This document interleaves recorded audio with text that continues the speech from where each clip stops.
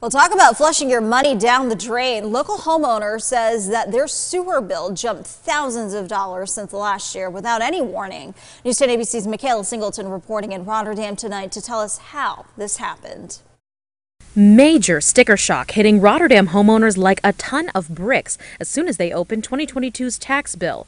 Stephen Reuter says in the 50 years he's had his home, his sewer tax always stayed about the same. Suddenly, it's more than $2,000 compared to $200 last year. I says, it's got to be a mistake. And then when my daughter across the street said hers went up the same thing, and the lady across the street said hers went up the same thing. In fact, he says his daughter, a first-time homeowner, was brought to tears over the sudden, unexpected expense. How can you justify that big of a jump?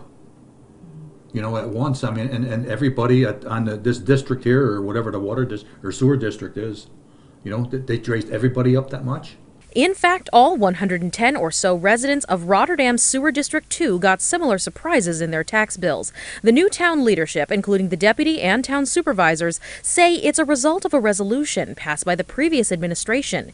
In December, the town got back an audit from the state comptroller. It found operations and maintenance costs weren't reflected correctly in residents' bills. This was the explanation given at the December 8th board meeting. It's purely a methodology in terms of the accounting that we have actually just literally picked apart all these lines in the budget to ensure that we're accounting for the tax portion as tax and the utility cost, that O&M cost, as a utility cost. The current administration says the problem with that is the previous board also corrected an error in how property units were assigned and didn't communicate the change to District 2 residents. So instead of Reuter paying about $385 for one unit like he used to, he's now expected to pay for 110 units based on his property's frontage. You expect it to go up 2 or 3 or 4 or 5%, but this has got to be over 800%, I'm guessing. I'm retired. I get Social Security, that's it. The town says they're working to notify residents, but the tax they see is correct.